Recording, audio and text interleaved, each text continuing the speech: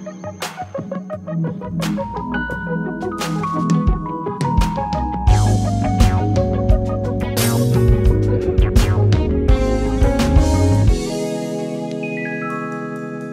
and welcome back. You are watching The Sisandra Show. Yesterday, we started talking about the 7 stages of grief, and we completed 4 of them, which are shock, denial, anger, and bargaining.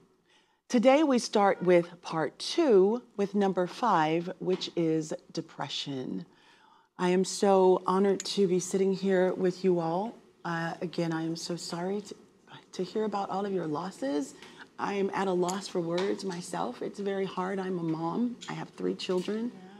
Yeah. And just hearing your stories make us realize that it could have been me. Mm-hmm. It could have been my children. So we're going to talk about the next stage, which is depression. Depression during this stage, you know, your emotions turn toward the true weight of your grief. Your mood may become serious as you feel the reality of your loss hanging over you. What did this stage look like for you guys? Well, for me, thank God, I come from a praying family. So, amen. I didn't get a chance to be very, very depressed because I had a lot of family. Some people get depressed because they don't have no one. Mm-hmm. And I could speak out and talk. So some people don't have that. Right. And so I didn't really, it bothered me some, but I didn't get into that mode where I didn't want to do anything. It will have you like that if you constantly. Yes, it can have you bound. Yes. But you had family surrounding you. Yes, and I had other kids, so it helped a lot too. That's good. For you to not just fall in that deep depression, because it's easy. I'm sure it is. What about you, Tony? I actually did go through depression, even though with a lot of family and friends around. I tend to shut down. I stopped eating, staying up late, couldn't go to sleep, probably sleep 3-4 hours. Didn't want to eat nothing, just didn't want to be bothered, didn't want to go anywhere, do anything. But the support group I had, they forced me to do things, made me eat, make sure I was good, call, so I won't hit it too deep into depression.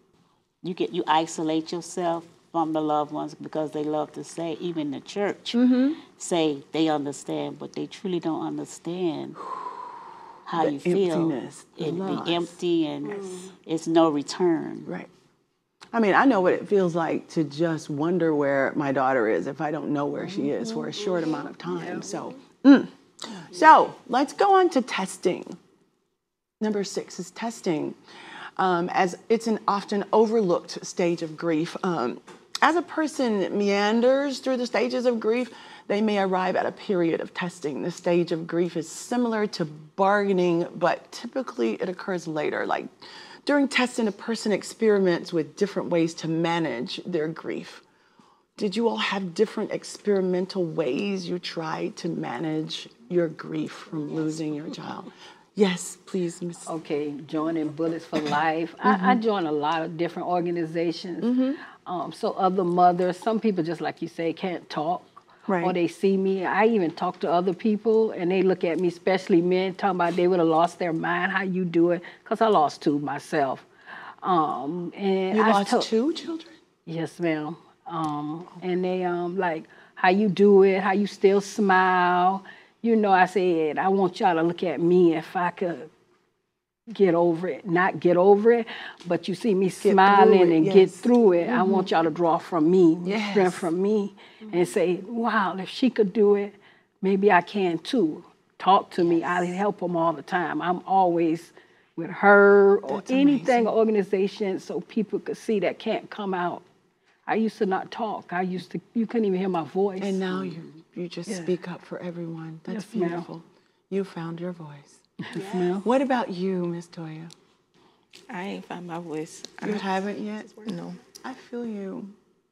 I feel you. I'm still speechless. He just told me I need to talk. I can't. She's not ready yet. I'm not ready. That's okay. And that's okay. Thank you for coming today. I'm so sorry. So, Step number 7 is acceptance. Never going to accept it. Has everyone, no, well, we know everyone hasn't gotten to number 7 because Toya's like, there's no way. She can't even get, she ain't at 6. Who's at 7? Who's at acceptance? Acceptance is just like saying you accept it, but you'll never accept that your child got slayed, your child didn't live out her full potential.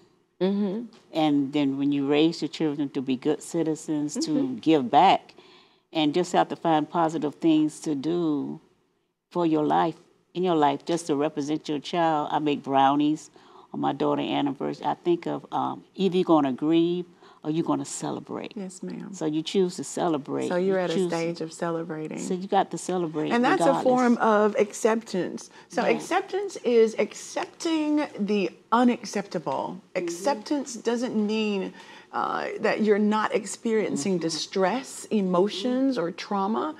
It does not mean you condone what is happening. It means noticing what you are fighting against, validating your desire to fight against it, and reorienting yourself to the reality of the moment that you're in. That you're in. That make a lot of sense. And that might make it a little easier with getting through those steps.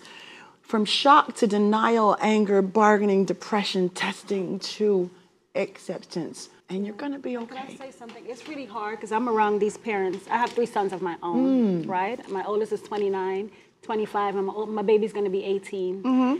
So being a mom is why I started this movement. But I'm around these families every day. Wow. Mothers coming to me, I'm getting a phone call. I just lost my child. How can I get a bracelet to honor them? But to get to acceptance is hard when every single day we're losing a child to gun violence. Yes. It's like they have to repeat that feeling, like this baby got shot, and then she have to relive that. So every single day until gun violence is stopped somehow, ceased somehow, they're gonna keep reliving this. Yes. You know, and that's what I hear all day, every day. So it's gonna be hard when gun violence is every single day. It's so Every true, single Susan. day. I want to say, first of all, thank you so much for the organization. It is so powerful. Yes. It is everything. I see how they're leaning into you for strength.